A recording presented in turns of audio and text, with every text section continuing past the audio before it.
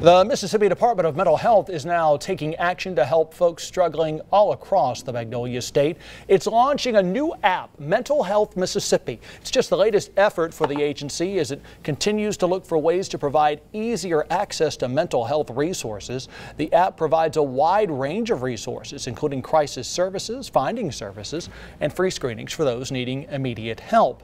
It also has a resource directory that allows you to search for specific services like counseling and substance abuse treatment.